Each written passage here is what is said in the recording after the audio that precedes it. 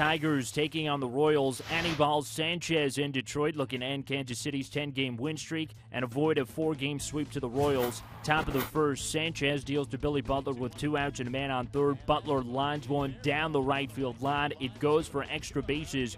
Orioles scores on the play. Butler winds up at second with an RBI double, and Kansas City takes a 1-0 lead.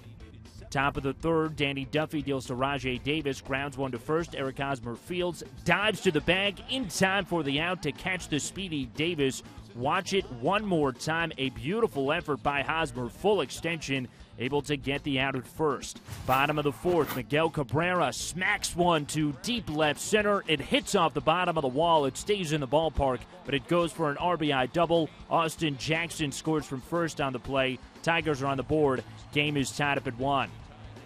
2 batters later, now 2 outs, bases empty. J.D. Martinez digs in, trying to give Detroit the lead.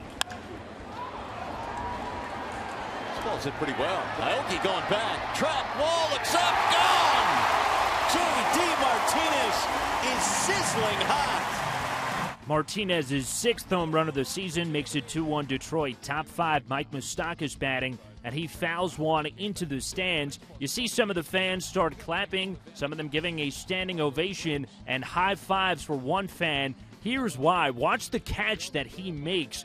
One hand, he reaches up, snags the fly ball while balancing some popcorn. He spills some of it, and it doesn't affect him. An effort worthy of the applause he received. Moustakas would single. Later in the inning, 2 outs, runners on second and third. Aoki grounds out to second. That ends the inning.